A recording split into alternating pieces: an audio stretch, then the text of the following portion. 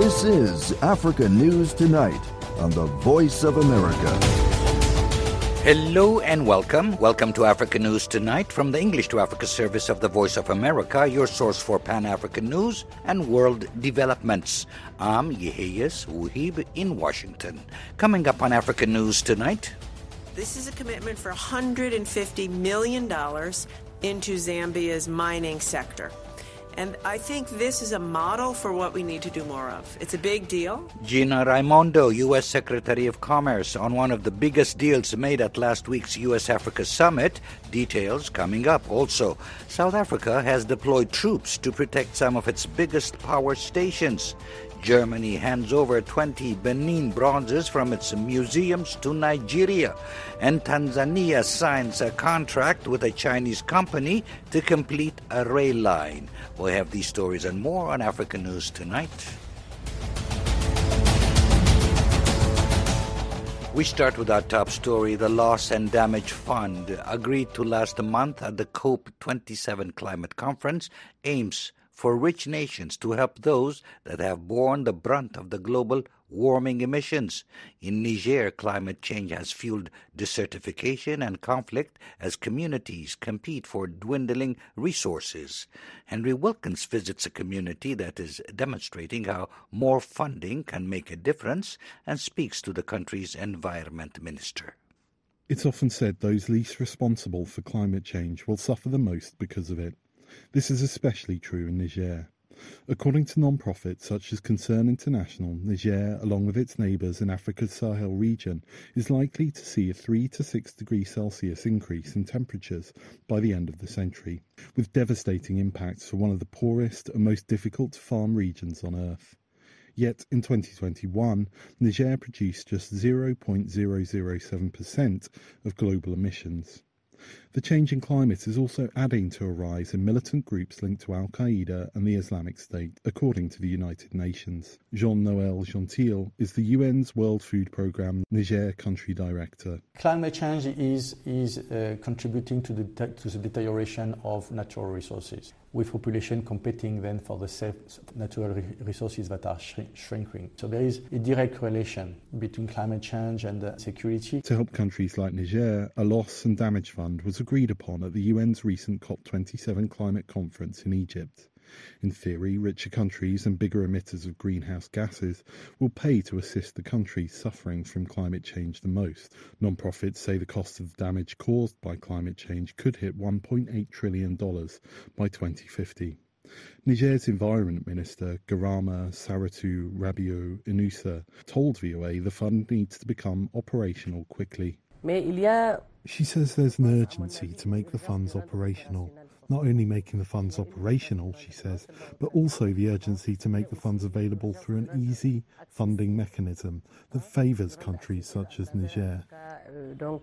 Hawa Koba Maigaradi lives in a village in Niger's border region with Nigeria, an area that could benefit from the fund. A project run by the World Food Programme has reorganised the village's farming practices, allowing them to farm during the dry season in addition to the rainy season. She says food production has increased and the older and younger generations of the village no longer have to go elsewhere to find work, since they can grow crops twice in a year. It's an improvement because there is now not only enough food to survive, but also enough to sell, she adds. In a neighbouring village where there is no assistance, a farmer says they do not have enough to eat. Environmentalists say that details such as how the fund will work and how money will make it to villages like those in Zinder needs to be nailed down. Steve Trent is with the Environmental Justice Foundation, a UK-based environmental non-profit. The political pitfalls are developing states just decide not to pay. And it's hard when you want to get governments to write that check. It's difficult to get them to do it, particularly in the economic climate that we face globally now. The United Nations Framework Convention on Climate Change declined to give an interview on how the fund might work and how long it may take to become active. Henry Wilkins for VOA News, Zinder, Niger. Tanzania signed a $2 billion contract today with a Chinese company to complete a rail line connecting the country to its neighbors. The French news agency AFP says the 2,500-kilometer line will link the Indian Ocean port of Dar es Salaam to Mwanza on Lake Victoria, with eventual ties to Burundi, the Democratic Republic of Congo, Rwanda, and Uganda. President Samia Suluhu Hassan says Tanzania's total investment could reach over $10 billion. She dismissed criticism that the project has entailed too much foreign debt, saying the country lacks resources for improving its infrastructure. She says the new railway would cut transportation time from 30 days by truck to 30 hours by train in 2027. And it would reduce the costs of shipment to the DRC from $6,000 per ton to about $4,000. Libya's Tripoli-based government of national unity under Prime Minister Abdulhamid Dbeibah is protesting Egypt's decision last week to draw its maritime border with Libya, while Turkey is reportedly urging both countries to negotiate an agreement. Egypt's unilateral decision could affect ownership of numerous offshore gas fields amid a rivalry between regional powers Egypt and Greece on one side and Libya and Turkey on the other. Edward Iranian reports for VOA from Cairo. Vast undersea natural gas resources and the right to drill in waters off the coast of Egypt and Libya are prompting recriminations between regional governments after economic interests led Egypt to unilaterally delineate its maritime border with Libya last week. A decision by Egyptian President Abdel Fattah al-Sisi to draw his country's maritime border with Libya drew protests from the Foreign Ministry of Libya's Tripoli-based Government of National Unity over the weekend, in addition to protests from the Prime Minister of Libya's rival government, backed by the country's parliament. The unity government's ally, Turkey, reportedly called on both countries Sunday to negotiate a maritime border agreement to resolve the conflict.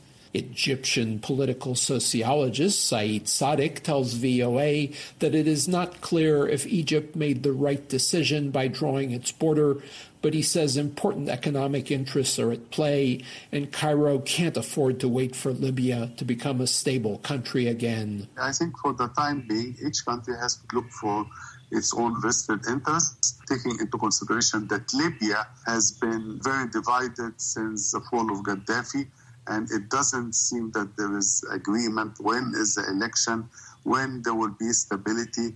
Egypt cannot afford not exploiting its own natural resources until the others resolve their own situation. Presidential elections in Libya, originally scheduled for December 2021, were postponed indefinitely, leaving the country in political limbo with two governments supported by rival Libyan and international parties. Khatar Abu Diab, who teaches political science at the University of Paris, tells VOA that the vast undersea gas resources in the East Mediterranean have put Egypt at loggerheads with both the Tripoli-based Libyan government and Turkey, which supports it. He says that Egypt has been very prudent over the years not to provoke Turkey, despite its ongoing political conflict with Ankara over Turkey's support for the Muslim Brotherhood group, while the Libyan government of Abdulhamid Dbeibah in Tripoli, which Turkey backs, is exploiting the maritime issue as a choke point against Egypt, which does not recognize his government.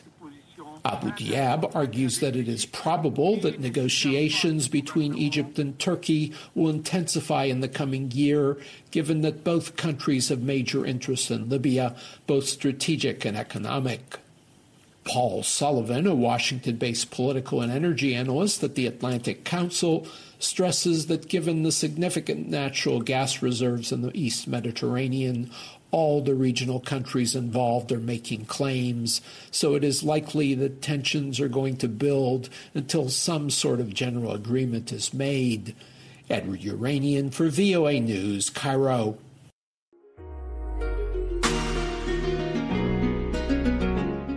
A worker with the French medical group Doctors Without Borders, or MSF, has been kidnapped in northern Mali. Police sources told the French news agency AFP that an African individual, possibly with the group's logistics office, was abducted yesterday in the region's largest town, Gao. MSF had no comment. AFP notes that a kidnapping in the country can have many causes, from the decade-long Islamic insurgency to crime, with some victims released after a ransom is paid. Fighting between rebels and the militaries of Mali, Niger, and Burkina Faso has killed thousands of civilians, troops, and police, and led more than 2 million people to flee their homes.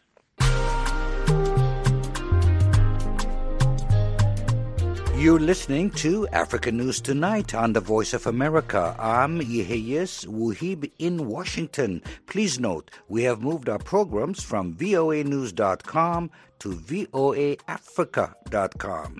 There you'll find all your favorite VOA radio and TV programs and a whole lot more. Find us on voaafrica.com.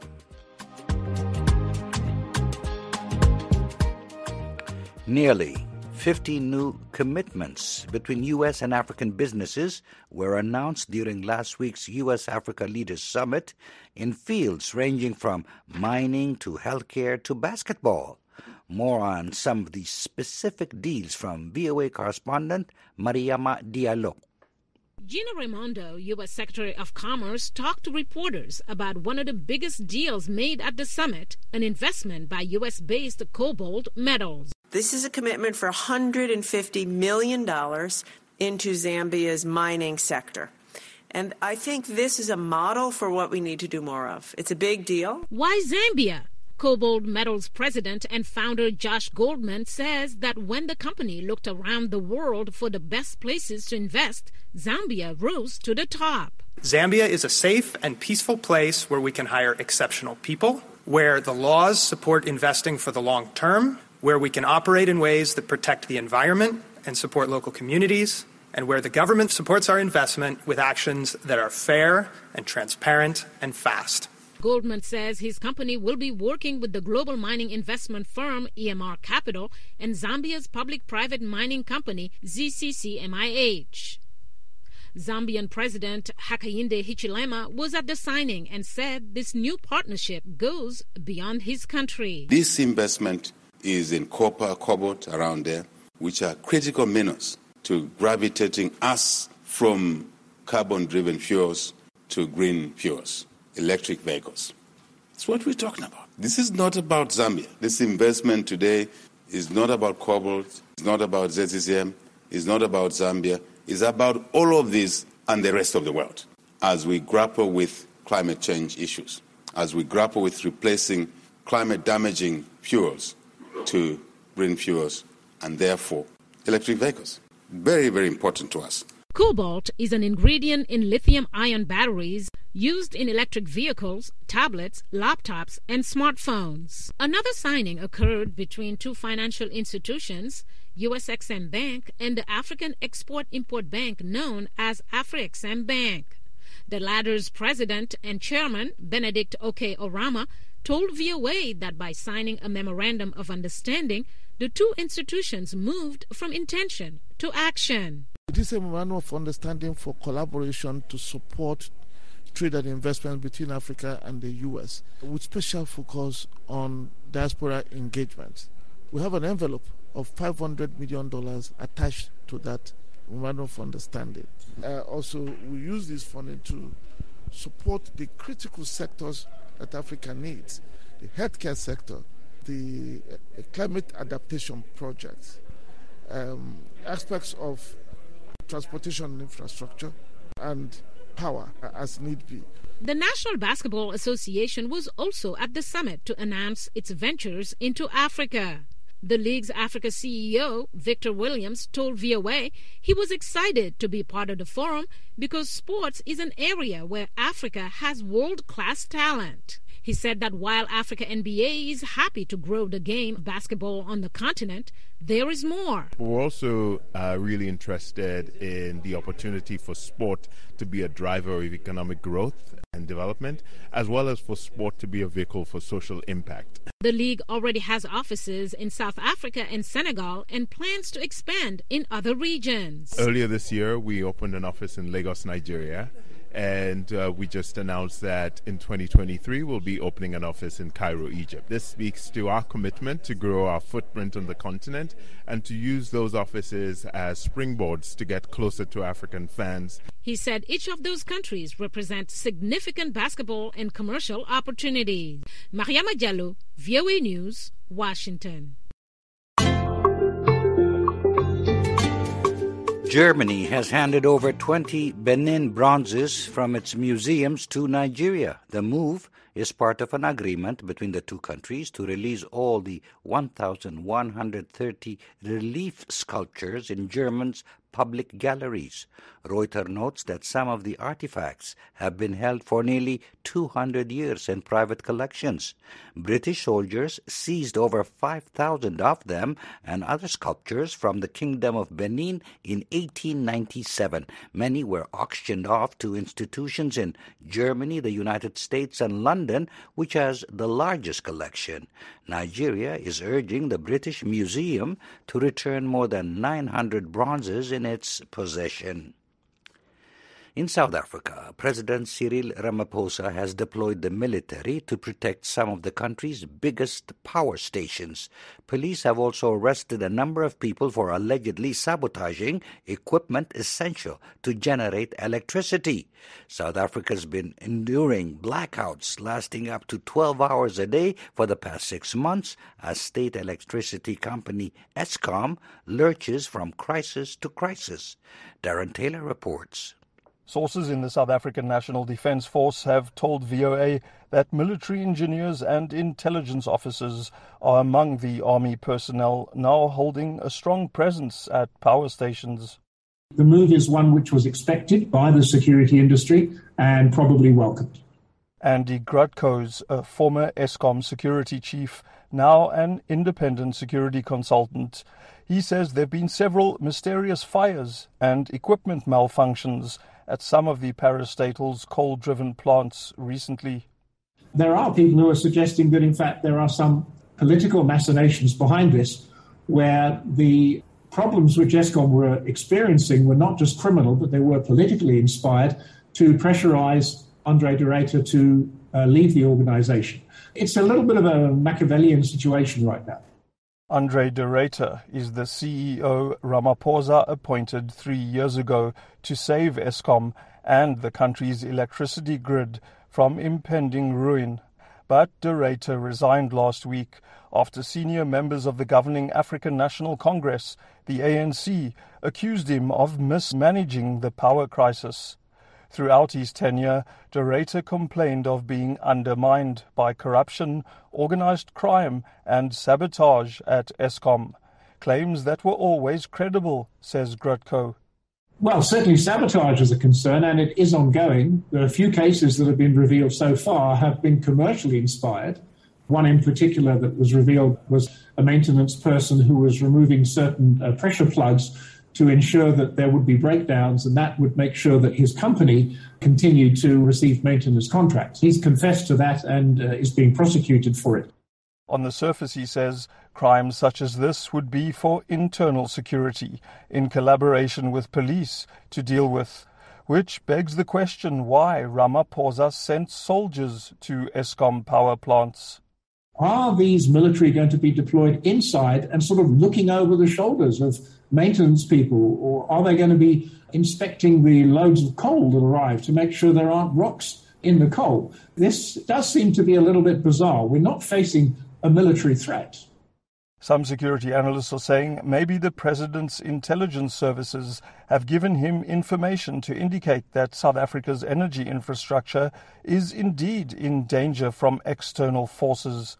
Ramaphosa sent soldiers to protect power plants in July 2021 when riots, allegedly instigated by supporters of former President Jacob Zuma, swept several cities. The ANC's leadership conference, currently underway in Johannesburg, is rife with rumour that the escalating electricity breakdowns are designed to undermine Ramaphosa. The president's supporters allege the sabotage is orchestrated by Zuma, an allegation he dismisses as stupid. Corporate security specialist Calvin Rafadi says there are obviously all sorts of funny things happening in and around Eskom, but deploying soldiers isn't the solution to any of them. In this space, we're not sure what are they bringing. The military, they saying they're bringing 10 guards to each and every power station to look after the power station. The situation at Eskom, they've diagnosed it so wrongfully. It's far more complex than what they think. Rafadi says Eskom's become a political battleground that's also infiltrated by organised crime syndicates stealing diesel, coal and equipment. These issues are for the police and politicians to solve, he says, not the army. For VOA News, I'm Darren Taylor in Johannesburg. Tunisian police have arrested Ali Laraye, who served as prime minister from 2013 to 2014. The government of President Kais Saied accuses him and others in the Islamist-influenced Ennahda party of allowing as many as 6,000 Tunisians to volunteer to fight in Libya, Iraq and Syria. Tunisian opposition parties say the arrest of Laraye is an effort by the government to detract attention from the vote for a new and constitutionally weakened parliament over the weekend, in which only about 11% of voters cast ballots. The powerful Tunisian General Labour Union says the boycott shows the frustration and despair of Tunisians amid rising prices, inflation and food shortages. It also shows their rejection of Said's constitutional reforms, which granted him more powers while weakening the role of the legislature. The French news agency AFP says Islamic Sharia police in northern Nigeria have arrested 19 young people for organizing a gay wedding. A police spokesman in Kano says 4 men and 15 women, including the female organizer of the event, were arrested Sunday at an event center where the ceremony was taking place. All were remanded in custody pending further investigation. Authorities are looking for the would-be couple who escaped. In 2014, Nigeria passed legislation outlawing gay marriages and civil unions. Anyone confirmed to be in a same-sex union can be jailed for up to 14 years. AFP says same-sex relations are also punishable by death, though the sentence has never been enforced. An appeals court in Finland has ordered suspected Liberian warlord Jibril Massaquoi to go on trial just months after his acquittal. The French news agency AFP says Massaquoi, who was moved to Finland in 2008, is accused of atrocities including rape, ritual murder, and recruitment of child soldiers during Liberia's Second Civil War, which ended in 2003. Massaquoi was a former senior commander of a Sierra Leone rebel group that fought in Liberia, the Revolutionary United Front. A Finnish district court acquitted him in April, saying the prosecution had not proven with sufficient certainty that he had committed the alleged crimes. The new trial will open on January 10th in the Finnish town of Turku, about 170 kilometers west of Helsinki. It will move to Liberia in February to hear witnesses and to Sierra Leone in May before returning to Finland by June 5th. And that wraps up this edition of Africa News Tonight. I'm Yeheyes Wuhib in Washington. For all the latest developments on the continent 24/7, visit our website at voaafrica.com. On behalf of our producer, Mokbilia Barro, and our engineer, Cornelius Tenner, thanks for choosing the Voice of America.